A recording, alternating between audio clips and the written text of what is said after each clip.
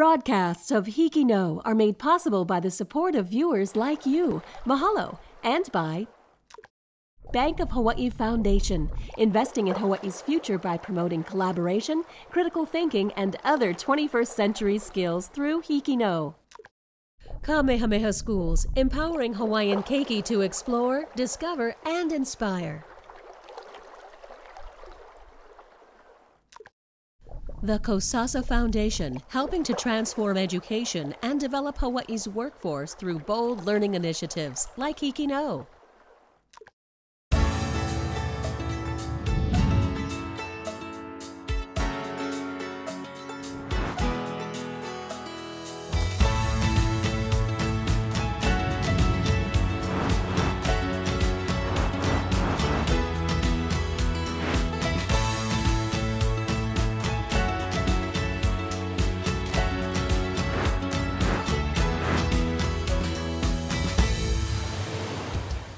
HIKI No, Hawaii's new wave of storytellers.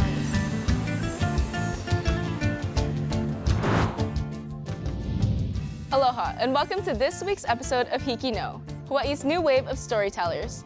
I'm Arista, a senior at Moanalua High School on Oahu. I'm Akana. And I'm Tiare Reincke, and we're excited to represent Moanalua High School as the host of this episode of HIKI No. Tonight we'll share many stories from students across the islands, unique stories of passions and the people behind them. First, we'll learn from students and teachers at Waiākea High School about the importance of pronouns and why we should take care to use them. Then, we'll hear from a new HIKI No school, Ernest Boa de Silva Elementary and Honokaʻa High and Intermediate, where two resilient students share thoughtful reflections about how they remember to stay strong even during tough times. We'll meet a teacher at Kamehameha Schools Maui with a fascinating hobby. And we'll learn how to save dollars on boba tea by making it at home, thanks to students from Keaʻau High School on Hawaiʻi Island. And last but not least, students from Pacific Buddhist Academy will share a special Japanese cultural tradition, the art of enjoying tea in Sado ceremony. Now, let's start on the Big Island at Waiākea High, a school that has embraced the use of proper pronouns for students. Dylan? Yeah, I would love Dylan. She's amazing. Yeah, Practicing using students' correct pronouns helps us understand that student self-expression and gender identity don't always correlate with each other and gives all students a sense of acceptance. Gender is a much more fluid concept, and it's important for people to be who they are with support from people like teachers. Recently, the addition of they-them pronouns to the traditional she-her and he-him gives people the opportunity to identify as something in between. I think pronouns are the indirect way that you would want others to reference you as. So for example, she, her, he, him, they, them. Honestly, it makes me feel a lot safer, just being able to know that this teacher respects me rather than like a teacher who refuses to use my proper pronouns and then they expect me to come talk to them or something like that. This year, Waiākea High School launched the Gender and Sexuality Alliance Club, and teachers display pride flags in their classrooms to promote inclusivity and encourage embracing your identity. I want to be respectful of people, and it's our identity. Pronouns, that goes right along with it, so I ask students, if they have a preference for pronouns, to please let me know. In my classroom, I try to model the use of pronouns for all students, regardless if students are cisgender, non-binary, gender fluid. I think that's important to model pronoun use so that it becomes an inclusive practice so that no one is othered by the process. They learn how to take their experiences in school and apply them in multiple contexts when they reach what we consider the real world. It makes them feel like they are accepted for who they are and that they don't have to pretend to be someone they aren't. I think that seeing themselves represented in the curriculum, in the instruction, even in whose story is being told, are they themselves, their individual stories being told through a perspective of lenses. It's honestly really important just to be able to feel comfortable on campus as well as feel like they actually respect you. I would say inclusion is the bare minimum when it comes to a young adult's learning experience. I really want students to feel welcome on campus. I do my best to really try to encourage open dialogue in my classrooms and the things that I teach and the ideas that we talk about. And this is another part of that. It's part of a larger discussion about what it means to be a human being. This is Coda Castro from Waiākea High School for HIKI No. Now, let's watch this story from the HIKI No archives from Hilo High School that documents a student's personality transformation. I developed shyness because I had such a distrust for everyone. Growing up, Jody Ortiz struggled to open up to people. Even simple interactions were difficult for her. Usually, me or one of the other people in my best friend group had to speak for her.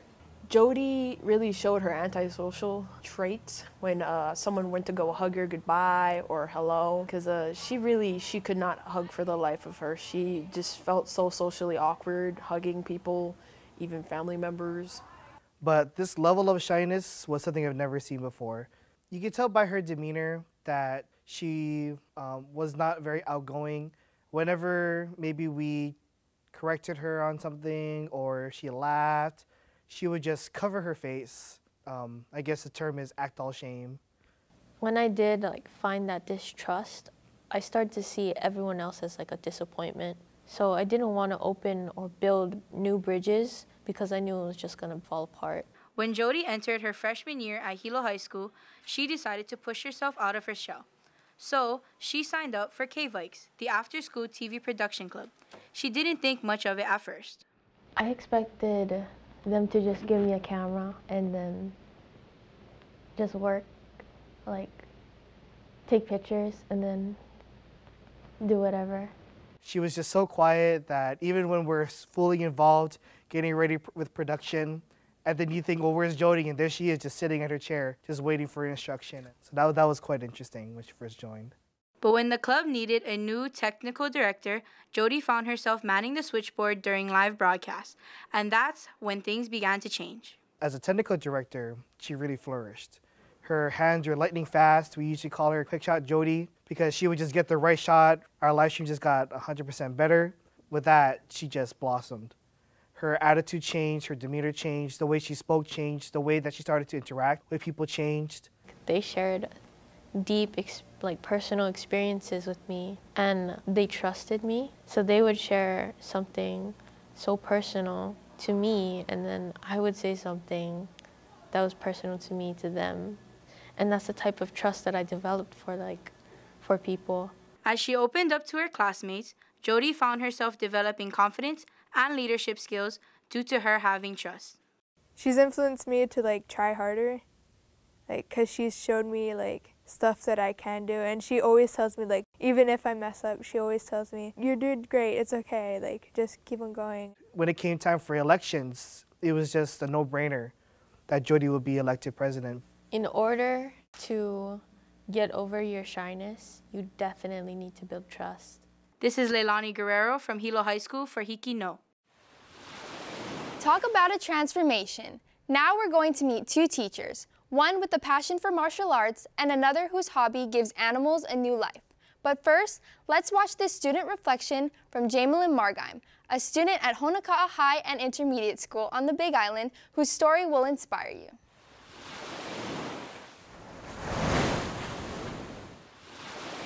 This is Jamielyn Margheim, a senior at Honokaʻa High School on the Big Island. I'm recording this from my home on January 10th, 2022.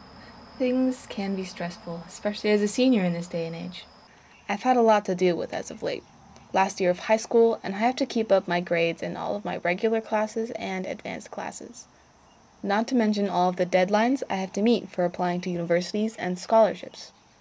It's hard to find motivation to keep moving forward, and to top this all off, I have to face some terrible realities my family is facing. My dad was diagnosed with glioblastoma, a rare but terminal brain cancer, in September. Part of me wants to just give up, take some time for myself maybe, and forget about all the other stresses I'm facing. But I remember why I'm doing this. Counselors and teachers always ask me, "What's your why? Why are you doing what you're doing?" And it's my family. Finding motivation is hard, but now that I found mine, I'm not letting it go. I'm going to keep pushing and giving it my all, not just for me, but for my family and the time I have left with them. Now, let's watch this story from Kamehameha Schools Maui that takes you behind the art of taxidermy. You know, definitely be prepared to deal with a lot of kind of gross stuff. Hope I can get this down. Mr. Alan Kennedy of Kula Maui loves his work as a taxidermist. Taxidermy is the art of preserving, arranging, and displaying animal bodies.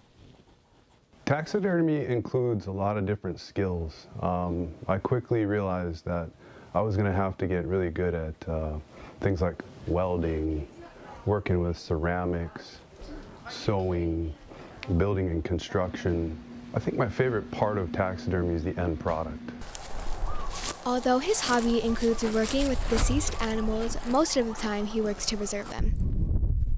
I didn't even need a rifle to go into the forest. I just wanted to hike and experience and become closer to nature. When I do go out, I am conservative about what I shoot, to the point where I'm not gonna shoot everything I see. I'm gonna harvest what I feel will help fill my freezer and help feed my family. I'm gonna have a whole bunch of lava rocks. Conserving animals is one of Mr. Kennedy's many passions, and he decided to pass the skill down to his daughter, Allie Kennedy, an 8th grade student from Kamehameha Schools Maui. I don't do it all the time. I do it when I have time, and it provides me an opportunity to include my family. If they're willing to help out, it's nice to have helping hands during the less intensive parts. I've been a teacher at Maui High School for 18 years now. In 5 to 10 years, I'm still going to be in the classroom. Not until my hair gets white and I'm too old, I'll be teaching. But I also have a goal for my taxidermy business, in that I'd love to see a life-size mount of mine end up either in a museum or in like one of those Cabela stores or the Bass Pro Shops. Looking forward, Mr. Kennedy will continue to follow his passion and continue to stuff his students with knowledge. This is Takara Owana from Kamehameha Schools Maui for HIKI No. Let's go into the HIKI No archives for a story from Waiākea Middle School to meet a teacher with a truly unique passion. I'm what you call, even as an adult, I'm a misfit. I was a misfit kid. I'm still a misfit adult. James Roberts is the chief instructor of hybrid Kempo at Martial Arts School in Ewa Beach, along with his wife, Jocelyn Roberts. A mix of self-defense, various martial arts, and philosophy, the art of Kaji Kempo has been in James's life for over 25 years. He continues to use the knowledge and wisdom given to him by his mentors in teaching his own students the ways of Kempo. Like when I started martial arts, I just wanted to learn to fight. Being young, I suffered a lot of substance abuse, both within myself, family, friends, and that really put a lot of anger, a lot of violence in me, a lot of fear, and the martial arts kind of helped me stray away from those sort of things. James and his wife Jocelyn started the school in 2011 to give a positive and helpful activity for the kids in the community. To become an instructor, that was originally some of my first instructor's idea. It was them that said, if you want to be better as a martial artist, you have to know how to teach. So even as a young age, as young as a purple belt, when I was maybe 14, 15 years old, I was already leading classes with some of the young kids. That was my original they inspired me. From my previous instructors, there was one piece of advice is, once you stop learning, you stop growing. And I know that's maybe a common phrase that a lot say even outside of martial arts. That's really important. Like, you're seeking that endless knowledge, especially within martial arts. And teaching, I believe, again, if we're talking about instructors, they were instructors, I'm now an instructor. So I believe that's one way is learning from them is pass this on. Don't just hold it for yourself. Tell your story about how it saved your life when you're young, and it continues to save your life as an adult. So just continue to grow and just keep teaching what you learn, and just have a positive attitude. You know, I learned a lot from them. Just keep a positive attitude. No matter what goes wrong that day, you just train the best you can with your students and just continue to help develop them. We try to keep a good faith in our school, try to build our students to have that positive attitude so they could go as high as they want in life. One thing again is just always seek that endless knowledge, you know, continue to learn, continue to grow, and just pass what you do on to the next generation. Using the wisdom and guidance from his mentors and the lessons learned from his troubled childhood, James aspires to pass on the education of not only kicking and punching, but of life decisions, overall well-being, and faith to his students. This is Jamielyn from Waiākea Middle School for HIKI Now. Now, let's learn how to make boba from the students at Keaʻau High School on Hawaiʻi Island. Boba tea is very popular here in Hawaii. If you like boba tea, buying it all the time can be bad for your wallet. However, you can enjoy it as much as you'd like without hurting it by making it yourself. Boba tea generally consists of a few main ingredients: tapioca pearls, pre-made or homemade, milk, honey, tea, or in our case matcha tea, and ice, which is optional. First, to make the boba tea, you need to prepare your boba, or tapioca pearls. We are using pre-made pearls, so we are just boiling it in a pot. Next, you need to make your milk tea. In our case, we are using 2 teaspoons of matcha powder and mixing it with chilled coconut milk. Then, you take a cup, add your pearls to the glass, and spin some honey around the edge. In our drink, we're going to add some ice and pour the tea in. And enjoy your refreshing drink. If you want to get creative, you can even use your own flavors and colors to give it a nice personalized touch. So, save your wallet and enjoy a good drink by making it yourself. Soon we'll get back to Oahu, where students from Pacific Buddhist Academy have mastered the art of Sado tea ceremony. But first, let's meet one of our youngest correspondents, Ivory Chen-hun, from a brand new HIKI No school, Ernest Bowen de Silva Elementary in Hilo. HIKI No mentor David Rosen will join us afterward to share his experience of working with Ivory on her student reflection. Let's watch.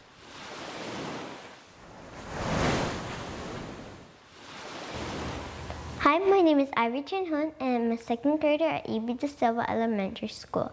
I have a really big family, and we're really close. We used to eat there 2 or maybe 3 times a week. But because there's more than 10 of us, we can't.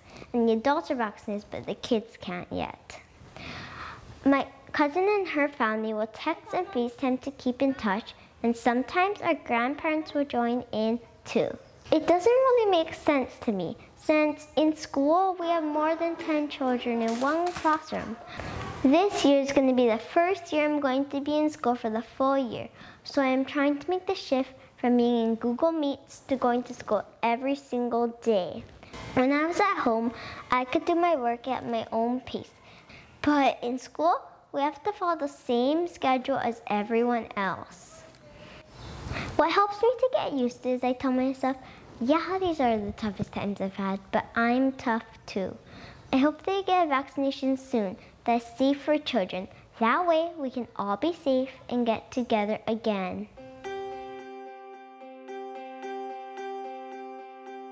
Now, I'd like you to meet my HIKI No mentor, Mr. David Rosen, who helped me with this reflection.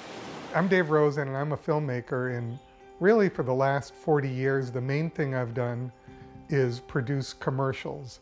And what commercials has really sharpened my skills at is being able to tell a very strong and clear story in a short period of time. What I do as a HIKI No mentor is I try to take the beginnings of stories that I see and try to understand what it is that the student wants to say and let them say it as best they can so that they can really get their ideas out. A HIKI No story will generally start with a pitch sheet. About a month and a half ago, I saw a pitch sheet from De Silva Elementary. Kathy Sawaki was the teacher. Ivory was a student. The interesting thing about this story to me was she was really young. She's in 2nd grade, maybe 7 years old. So I just can't take breaks whenever I want to. One thing that's changed in HIKI No in the past year and a half, 2 years during COVID is we've gotten very involved in using Zoom or Google Meets. Ivory, being as young as she is, what Kathy and I decided to do was to set up a session where we could both rehearse her script and record it at the same time. What we did is Ivory was being filmed and Kathy set up a laptop computer so I could see her being filmed and she could see me talking to her and giving her feedback. It allowed us to work on her performance and the final details of the script. It's hard because my cousin Kama's only 10 and my brother and I are only 7. Yeah, and I don't think we need that part. We worked out the kinks in the script so she could just run it through like she was having a conversation with a friend, which becomes having a conversation with an audience. And one more time, and use your hands a little bit while you're doing it, okay? But I'm tough too. I hope to get a vaccination soon that is safe for children. That way we can all be safe and get together again. That's excellent. It was important to me as her HIKI no mentor to not make the story about what I thought, but it's about what she thinks. And it's really important to hear those point of views. And to hear a 7-year-old just cut through the nonsense better than the drones that we hear from the politicians and the news pundits every day was really refreshing. I hope they get a vaccination soon that's safe for children. That way we can all be safe and get together again. Let's learn about Japanese tea ceremony from students at the Pacific Buddhist Academy on Oahu. Sado is the Japanese art of making and receiving tea. It teaches values important to Japanese culture, such as patience, respect, and gratitude.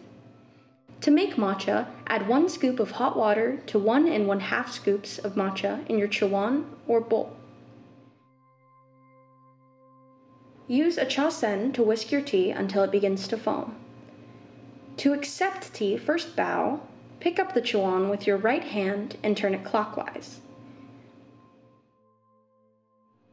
Take 3 sips, then 1/2 sip, enjoying the sweet and smooth flavors of the tea that has been prepared for you.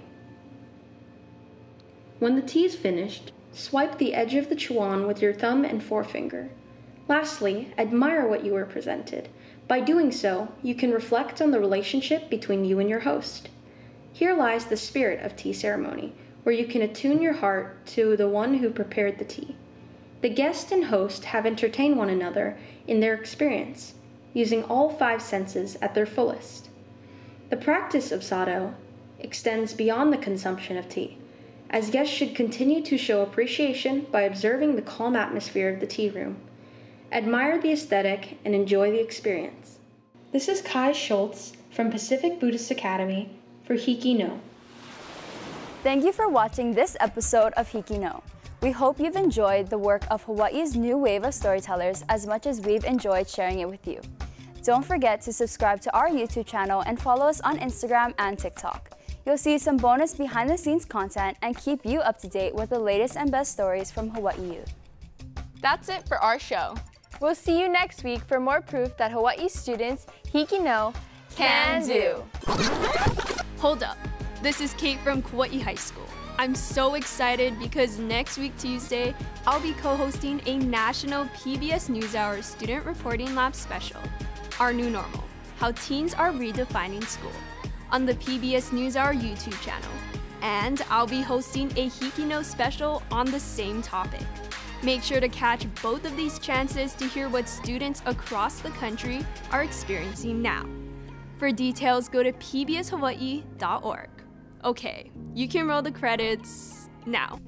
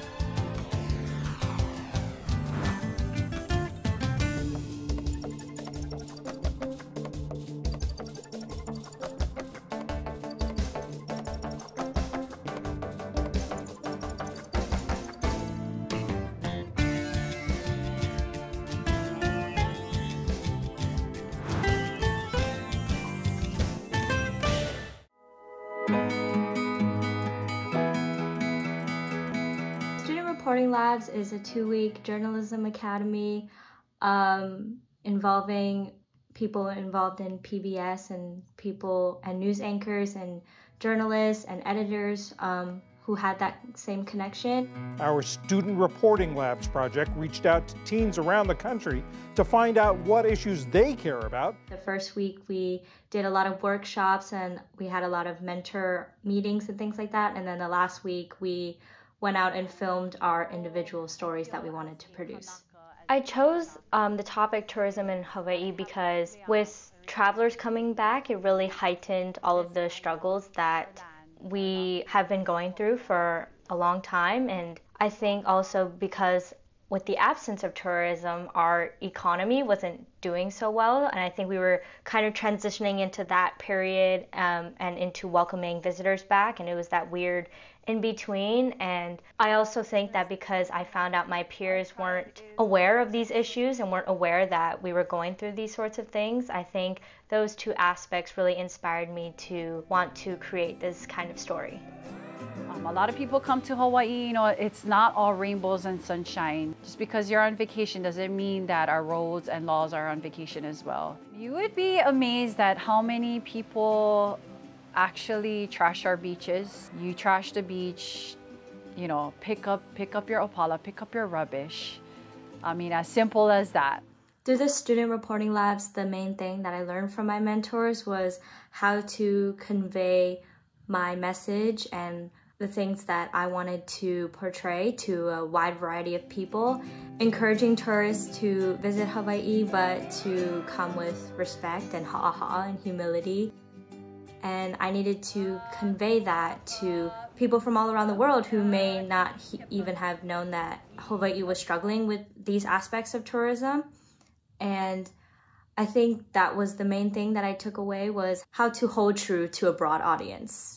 I think having student representation from each state brings a lot of different values, a lot of different people with different experiences, and a lot of different perspectives on the world we all live on. And I think merging all of our ideas and all of our life experiences with our shared love of journalism brought out unique stories in all of us. And I think that's a celebration of what journalism and storytelling is.